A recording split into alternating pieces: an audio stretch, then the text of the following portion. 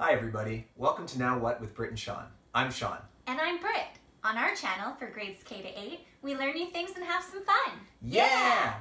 And what are we going to learn today, Britt? Today, we're gonna make our own lava lamps! But first, what is a lava lamp? Lava lamps are decorative lamps filled with colorful liquid and a special globby formula inside. When you turn on the lamp, you can see the globs floating around the colorful liquid. The lamps were invented in 1963 by a British businessman named Edward Craven Walker. Once they hit the market, the lamps quickly became a popular home accessory. They were an icon of the swingin' 60s and are still made and sold today. Whoa! Lava lamps are so cool. Okay, I'm ready to make one. We just need to find a volcano and bottle up some lava. It's not actual lava. It's a special formula made by scientists. It has 11 secret ingredients inside. Oh, well, how does it work? I'll explain. Lava lamps work because of something called molecular density. Everything around us is made up of molecules, which are teeny tiny particles. The water inside a lava lamp is very dense. It's made of lots of tightly packed molecules. The lava formula's molecules are even denser than the water at first, but once the lamp is turned on, the heat from the bulb causes the molecules in the lava to vibrate and move farther apart from each other, which causes the lava to expand and become less dense than the water. As the lava becomes less dense, it floats to the top of the lamp. Once it's farther away from the hot bulb, it cools off, and the molecules move closer together again, becoming more dense, which causes the lava to sink back down to the bottom of the lamp, where it gets heated up again. The lava continues to float and sink until the lamp is turned off. That's amazing. Now I'm ready to make my own lava lamp. But Shawn, remember what I said? We don't know the secret formula. That's okay. I think I know a way that we can make our own version.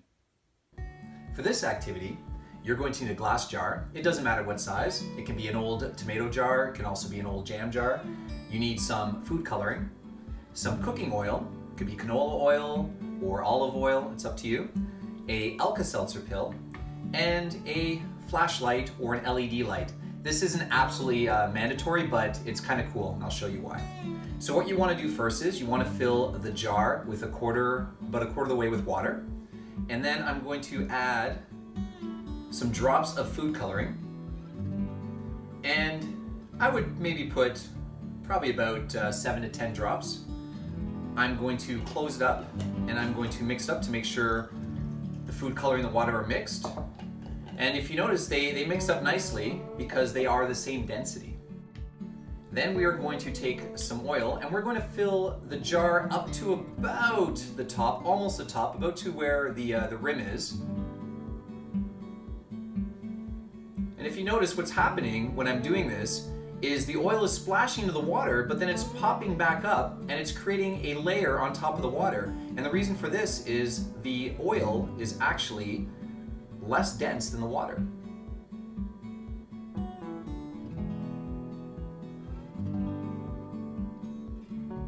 There we go, right to about the edge. And if you look closely, you can actually see there are a bunch of water bubbles inside the oil. And what's happening is the water is starting to settle because when the oil hit the water, it started to splash and it mixed a little bit. But as you wait, you will see that the water is going to settle and the oil is going to sit on top.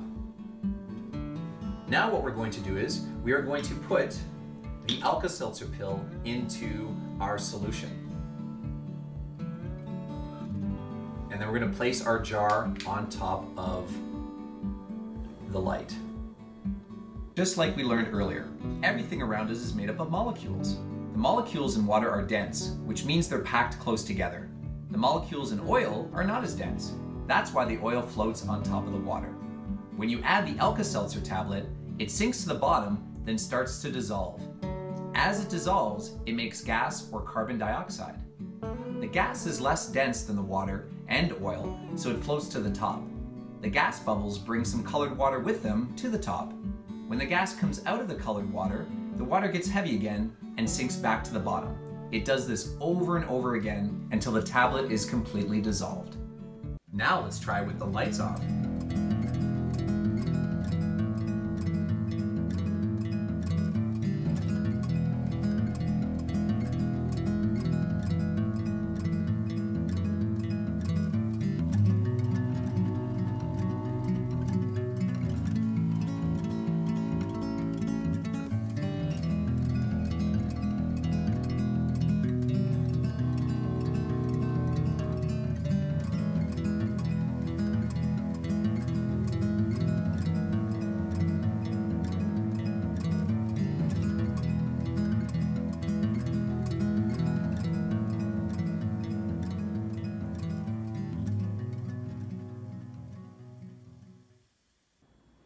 Now what? If you want, you can try using different liquids to experiment with molecular density. For example, you can pour honey, vegetable oil, dish soap, and water into a glass and see what happens. If you had fun with us today, make sure that you like the video and subscribe to our channel so that way we can have more fun together. And now for next week's activity, drum roll please. Tape reveal art to celebrate Pride Month. Don't forget to tune in. See you next time.